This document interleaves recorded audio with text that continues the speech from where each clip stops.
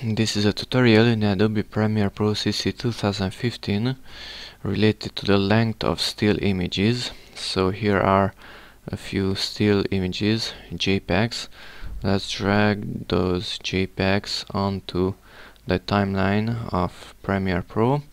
And these are the JPEG images 1, 2, 3, 4, 5 and so on. And if you click play, then here you can see the length of each image is around 5 seconds. So the three first values are the time and the last one is the frames per second. So to reduce the 5 seconds for each image, let's go here to Edit, Preferences and General.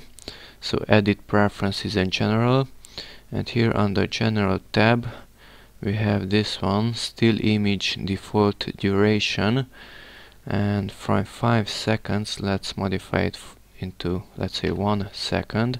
You can choose frames also. Click OK and delete these images from the timeline, and let's drag the images once more, and this time notice that it's much more shorter.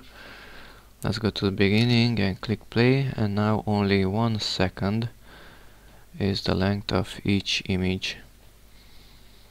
Okay, so that's how to modify the length of still images on the timeline in Adobe Premiere Pro CC. Thanks for watching and bye bye.